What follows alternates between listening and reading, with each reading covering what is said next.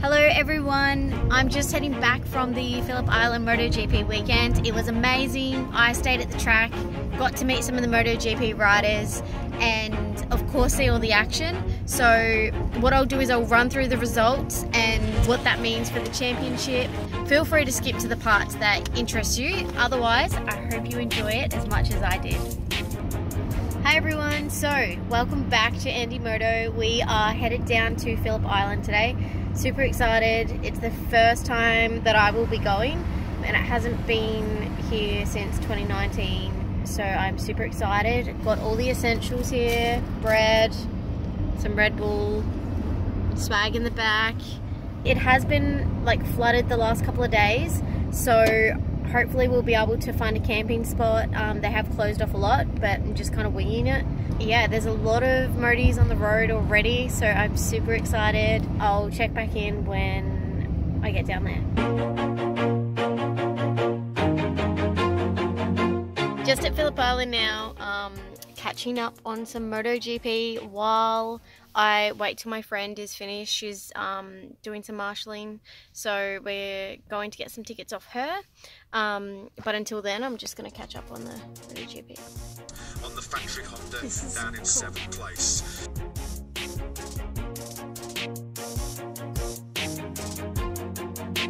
The clouds were then looking pretty dark, so I did a bit of a botched job with the camp setup, but I just wanted to miss the rain.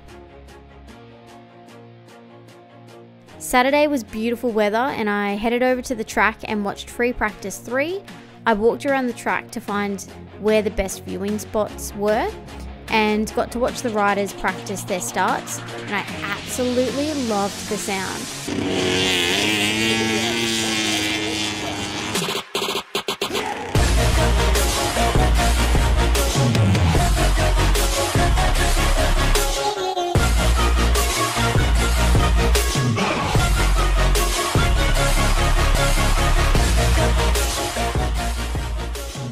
And I also got to see a bit of action.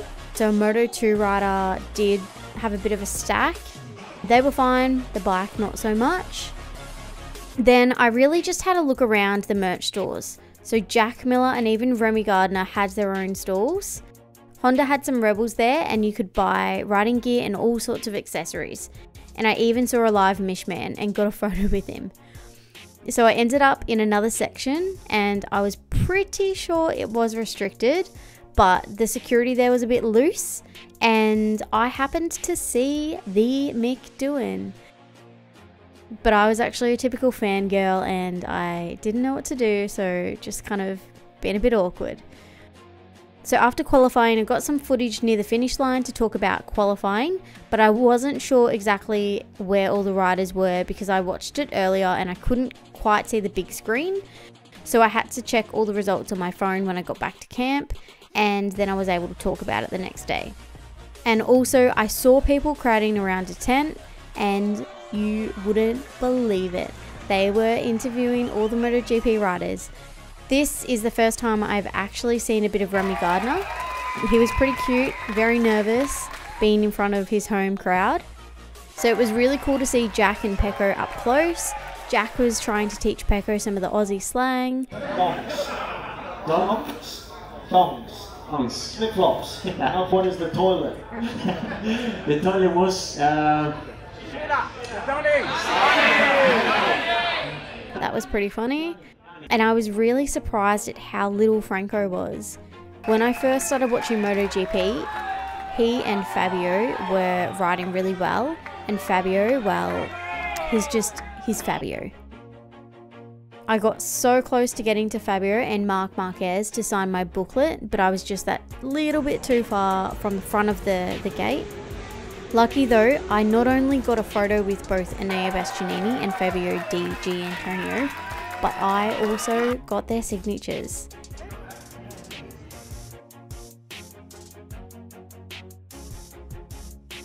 How cool. Then I headed over to the Marshall barbecue dinner, and on the way I got to go on the track when there was no one around besides the teams and the race officials, so that was pretty cool. But then I decided to call it a night before the rain hit.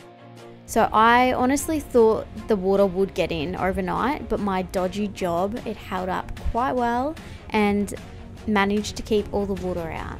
So on race day, I got up and I cooked coffee and some hot dogs on my 360 burner. Not sponsored, by the way, but they are great. And then I went over to the track to try and score a good spot. There was a Red Bull aerial display and Casey Stoner got driven around the track. So let's talk about the race. Qualifying set the stage for a really interesting race with 3 leading riders in the championship, all close on the grid. But it was Jorge Martin who was on pole after setting the fastest ever qualifying lap around Phillip Island. Marc Marquez was also back to his best with an epic save before qualifying second. Then there were the top 3 riders in the championship, with Pecco in 3rd, Aleix Espargaro in 4th and Fabio in 5th. Miller also qualified fairly well in 8th, and as usual there was only a few tenths of a second between the top 10 riders or so. So despite the result, Fabio started the race really strong, going from 5th to 3rd, but then he made a mistake shortly after and lost about 5 seconds and then fell down to about 20th place. But a lap or 2 later, he was the fastest rider on the circuit again and gained a few places, but then he crashed out in the race and he lost his lead in the championship, which was a bit disappointing. I reckon he's such a good rider and his Yamaha isn't the fastest, and he also doesn't have a heap of competitive Ducati teams who might be able to help him get points by not trying to overtake him when they probably could. So even though Fabio won the championship last year, he was still considered the underdog by most people, and Pecco the favourite for this year. Pecco is now 14 points in front with only 2 races left and a possible maximum of 50 points up for grabs. Pecco actually led the race for quite a few laps, but on the last lap he was overtaken by both Alex Rins and Marc Marquez. If it wasn't for this, he would have been 23 points up with 2 races to go. So Marquez and Rins not only rode amazing races, but they've helped keep the championship more interesting. So when I saw Marquez interviewed on Saturday, he said that he hopes to be able to fight for the championship next year, and seeing that he overtook Pecco on the soft tyre on the last lap and got pole position in Japan a few weeks ago, it's looking like he could possibly do that. So Phillip Island was also Marc's 100th Premier Class podium, so that was pretty cool. And Rins showed that he's as good as anyone on his day by taking the win, and he's moving to LCR Honda next year, so that will be interesting just to see how he goes.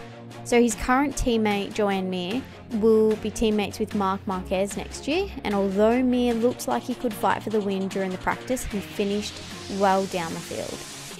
So the other big thing to happen was that Jack Miller was wiped out by Alex Marquez. So Jack started strong, coming in 8th on the grid to overtake Pecco at one point, and the crowd was so disappointed when he fell out of the race. Aleix Espargaro actually had a pretty uneventful race, hovering around the 6th place early on and finishing in 9th. His teammate Maverick Vinales finished all the way down in 17th despite Phillip Island traditionally being a good track for him, and he seemed optimistic when he was asked on Saturday about his chances for the race. Other honourable mentions were the 2 Mooney VR46 Ducatis finishing in 4th and 6th, with Marco Bezzecchi getting awarded Rookie of the Year after that 4th place finish. Like usual, Enea Bastianini had good late race pace, quickly moving in from 10th, then to 7th place, and then he finished in 5th. His teammate Fabio di Giantonio, however, was the last rider to complete the race, finishing in 20th. And Remy Gardner was the last point scoring place, finishing in 15th in front of his home crowd. Once the race was finished, I got to walk the track for the podium presentation. I honestly cannot describe the atmosphere. There were so many people on the track, and I got like some cool videos and some cool pictures. Overall, it was such a great weekend. I think everyone should try and watch MotoGP, even if you only like cruisers or even if you're not a rider.